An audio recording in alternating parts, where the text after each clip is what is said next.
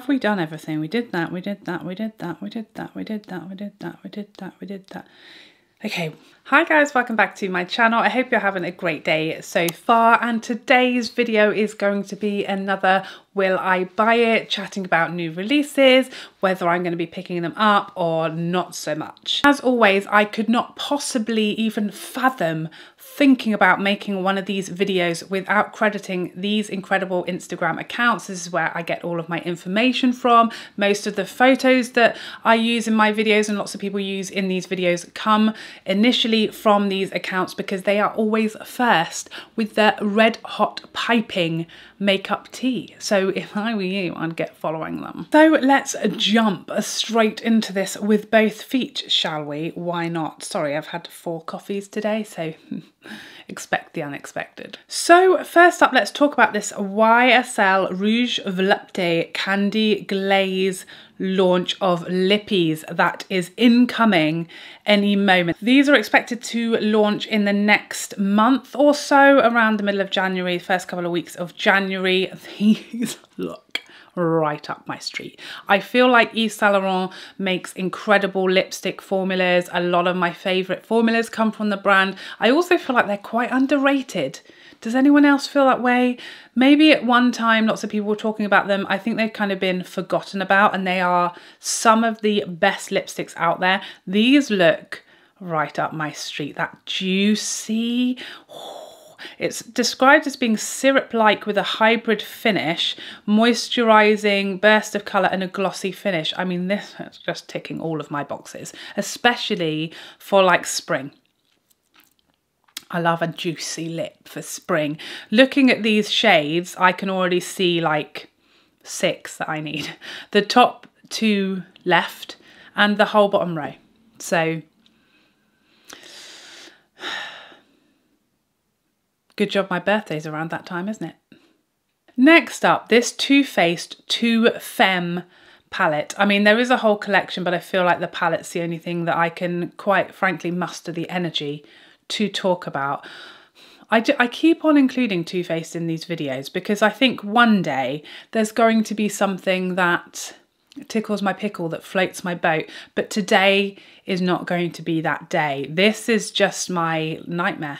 My nightmare. I don't understand the colour story, but let me know if you do. If you see this palette and you are like in love, please let me know, because I like to learn.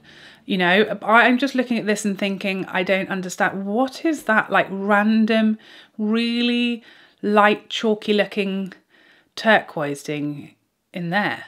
I don't understand that. I don't understand the slightly larger brown matte pan.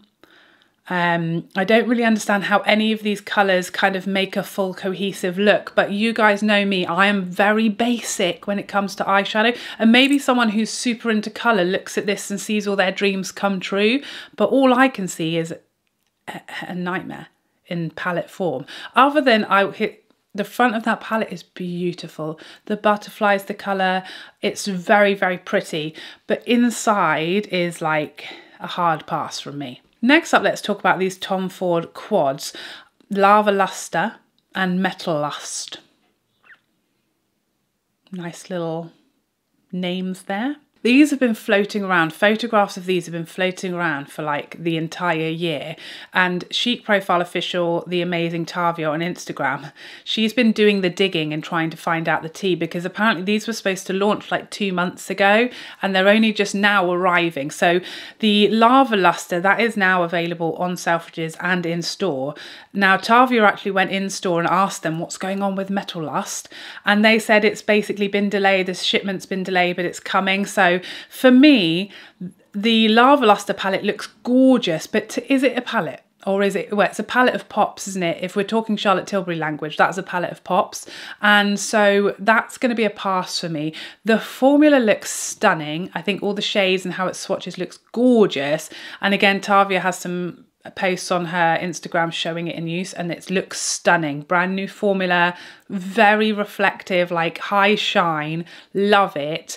But it's just not my shade. It's very coppery, and that's like not my kind of colours, but Metallust, I'm hanging in for that one. This one looks like a cohesive quad to me. Looks like it's got some like light and shade when it comes to mattes versus shimmers. It looks like it can do a whole cohesive look without needing to pull from other palettes. It's got that same exciting new shimmer formula, and I like the colour story. I've been waiting for a Tom Ford quad that would tickle my pickle and get my heart racing, and here it is at last. So it's a skip one, buy one situation, a 50-50, a win some, lose some situation. Next up, the Givenchy Sparkling Love Collezione. As part of my promise to myself that I'm going to be a little bit more open-minded when it comes to brands and when it comes to products, I am trying to keep an open mind about these loose powdered blushes. In my mind, it's hell on earth. All I can see is a cloud of coloured smoke all over the place, and breathing it in all over my desk. I feel it's going to stain. I don't have carpet in my bedroom, it's wooden flooring, but if I did, I feel it's going to stain my carpet, even though I don't have one. That's my fear. That's why I can't get on board with those. But maybe it's time I change my mind. I've heard great things about the loose highlighter. Maybe I should try this. The lip products look so pretty and beautiful. Givenchy is a brand I'm not very familiar with. I'm not often drawn to picking up their products. These lipsticks look gorgeous, very pretty, but is it all packaging and no substance? That's my question. I'm a little on the fence, if you can't tell. A little on the fence. It may be a wait for review, probably. Next up, let's talk about this Viseart Paris Etoile little palette, little mini doodle, little doodaloo palette. I don't know what's happening either. Do you? This is so pretty. Oh, it's so pretty. I love this colour story. It's not so much a me colour story, but I absolutely appreciate it. Does that make sense? Like, there's some colour stories where I look at it, like the Too Faced palette, where I'm like, I can't see the vision, guys. I'm trying to trust the process, but I can't see it. This, I see it. I see this on people who like a dark. Do you know who would rock this? Is Angelica Nyqvist. This would be, I can see it on her in my mind's eye. It would be stunning. People who are into a really like vibrant, colourful, even like a grungier, deeper, darker eyeshadow look, I think will rock this. I also think it kind of looks a little versatile as well. For such a small palette, it's quite dark. There are some shades in there that I think you could pair those together softly and get a great daytime look, but for me it's just not my colours, it's not my type of palette, but I really appreciate it, and I think the colour story is gorgeous, stunning, and something different, which is always nice, but it's just not for me. Moving on, let's talk about these Wayne Goss surprise bags. Is this the first time? I don't remember these being a thing last year. Is this the first one? Someone tell me. I mean, I'm gonna have to wait for your comment. You can't answer me obviously because you're not here, are you? Hopefully not. I don't remember these from last year. When I first saw these, I thought, I'm not a surprise anything kind of person, not a surprise party, not a surprise package, not a surprise bag, mystery box kind of girl. I'm not. I like to know what I'm buying with my money, and these types of products, they're not cheap. I feel like you're really living on the edge. If you're someone who loves these, and you're living on the edge. You go, girl. You go.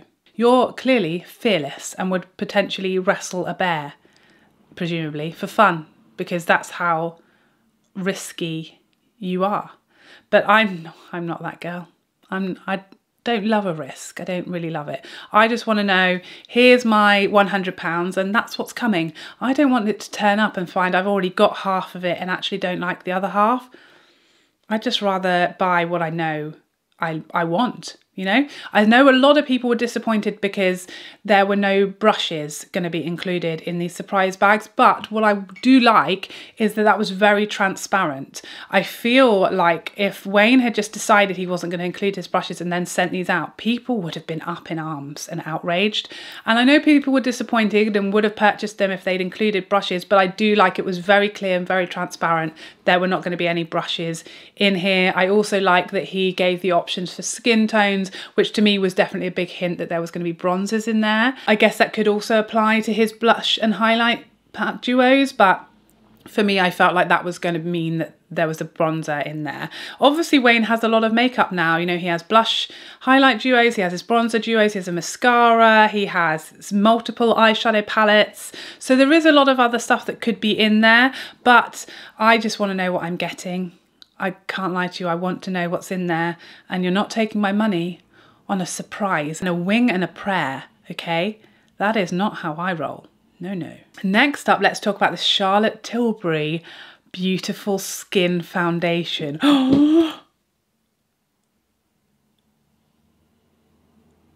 am excited about this one. I'm excited about this one, and it takes a lot to get me excited these days because we've kind of seen it all at this point, pretty much. Seen it all, a lot of it. We've seen most of it. This got me excited when I saw this picture flash up on Trend Mood. I mean, anything from Charlotte Tilbury pretty much gets me excited. That brand is just like, it's a brand that resonates with me. I'm drawn to. I love most of their products that I've tried, become favourites of mine. I just feel like their aesthetic is my aesthetic. I'm their target market for sure. Everything they make appeals to me. So it's pretty much normal for me to see a product that's coming that's new from them and get excited about it. And a foundation from Charlotte Tilbury, oh yes, because I just love how she does her skin. I love that glowy, luminous, lit from within, natural look that she goes for with her skin, with her models, and I just think this is going to be, I have high hopes. I don't know what it's going to be. I have no idea, in fact, but I hope it's going to be glorious, and it sounds right up my street. So it's a medium coverage, instant glow, infused with hydrating hyaluronic acid, improve the look of skin every time you wear it. I'm not so sure about that. Skin looks radiant, plump and smooth. Sign me up. This is reminding me, you know that TikTok where they like down their credit card? That's what I'm doing. I'm ready. Give me the goods. Sign me up. Sign me straight up. I'm jumping around on my list here and that seems like it's going to be a terrible mistake. But next up, let's talk about Kayali Juicy Apple. Ooh, this is a new fragrance from Kayali, which is Huda Beauty's perfume branch, if you will. I believe it's actually owned or managed by her sister, by Huda's sister, and not Huda herself. It's kind of her sister's baby. And I've heard some great things. I've heard some good things. I've not tried any of the fragrances myself, but I have heard good things. This is not my type of fragrance, however. I love the packaging. I think it's really pretty. I love the red, gorgeous. But yeah, these notes are just a no from me. I mean, it's described as a fluty. I mean, who wants a fluty perfume? Not me. A fruity, floral and deliciously sweet fusion of crisp and juicy red apples, sweet berries and fresh floral notes. There's at least 6 words in there that are instant no's from me when it comes to perfume. And that's just a me totally personal preference when it comes to fragrance. Obviously, fragrance is so subjective. We know what we like, and I do not like fruity, floral and deliciously sweet perfumes. That is like the opposite of what I want. I do like an apple note. There's a couple of notes in there I like, you know, musk, sugared moss is a nice one, amber, vanilla, but the entire top and middle are all notes that I try to avoid, you know, rose, very floral, very fruity, and not for me. Next up, these Fenty liquid highlights. Again, this is one where I'm kind of on the fence. It's a liquid, not really about that life. That's number one. You guys already knew that. But I mean, one of Fenty's little powder duo highlights, Afternoon Snack and Mo Honey. It's in there somewhere. The lights are on, but is anybody home? That was one of my favourite highlights for a very long time. I've almost hit pan. in fact. On the more natural side of those highlights, they have a kind of softer side and a really quite glittery side, and I only use the softer side, and I loved it for a very long time. It was one of my absolute favourites. I know Fenty can do a highlight. My problem is that a lot of the time they go for the glittery option, the chunkier option, the more shimmery, glittier. What is going on today? The more shimmery, glitterier, more glittery, however you would like to speak, if you can at all, in fact. That's kind of where they tend to go down that route more often than not, I find, rather than the softer, more natural side that I prefer in their duo pans. The Killawatt highlight, that is definitely not for me. You know, it's a lot of sparkle. The Lava Lustre body stuff, that was like stuff of nightmares for me. I don't know which way this is going to sway. I'm looking really closely at the photos. It looks like some of these are a little more shimmery than others. I reckon maybe Hustler Baby would be the shade that I would go for. And that one, I mean, it looks like maybe it could be a little less shimmery. And then I see this picture and think, God, no, that looks like, I don't know what it looks like.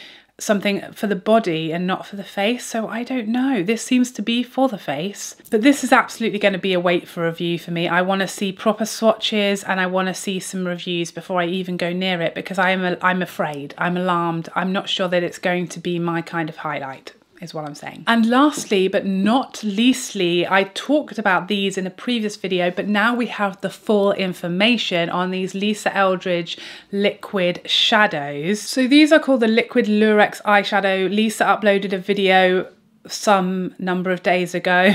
Who knows what day it is, and she swatched all of them and also talked us through the names and showed us how to apply them. As I said in a previous Will I Buy It video, I'm all over these. These aren't even really my type of thing, but Lisa is my type of thing. I mean, she's not a thing. She's a human lady. She's my type of woman, is what I was trying to say.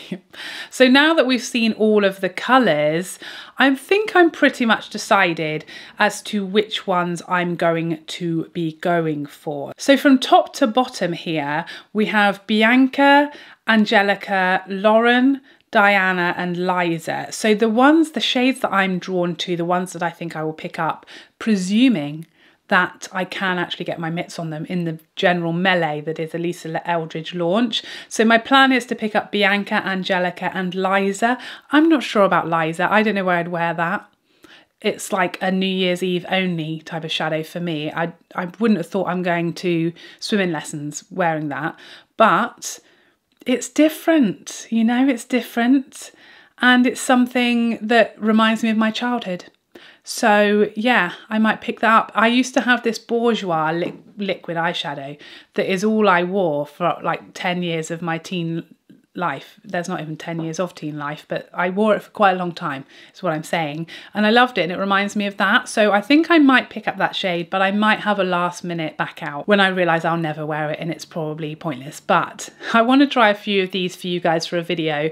Bianca and Angelica, they look right up my street. They look super pretty, very easy one and done shadows.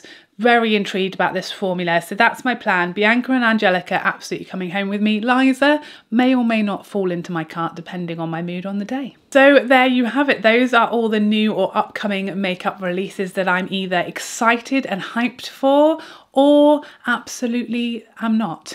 As always, please share your thoughts on these products and these collections in the comment section down below. I love to hear whether I've got an unpopular opinion or whether you guys agree with me and what you think about these products and collections and what you're excited for, because we are all so different and I love that about us. I hope you enjoyed this video and I'd love to see you in the next one. Otherwise, take care for now. Bye bye bye bye bye.